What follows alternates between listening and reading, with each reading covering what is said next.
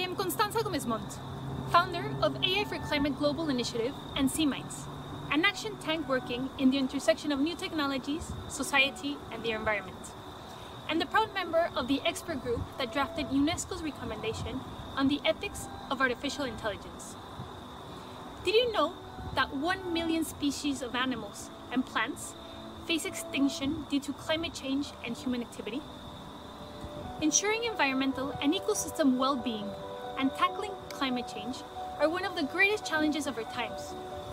Artificial intelligence is one of the most transformative technologies. It is also one of the most promising possibilities for environmental and ecosystem well-being.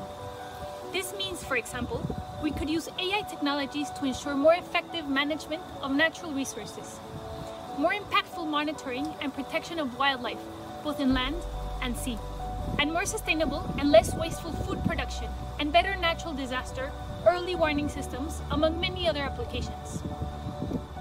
Already today, AI has helped researchers achieve 75% accuracy in identifying tropical cyclones, earthquakes, and tsunamis.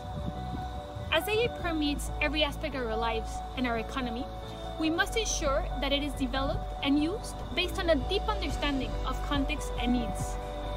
Local communities need to be part of decision-making in every step, and also the approach needs to be based on ethical principles, human rights, and law. That is why UNESCO has embarked for the first time to develop a legal, global document on the ethics of AI to guide governments and communities. Everyone, everywhere, should be part of this debate.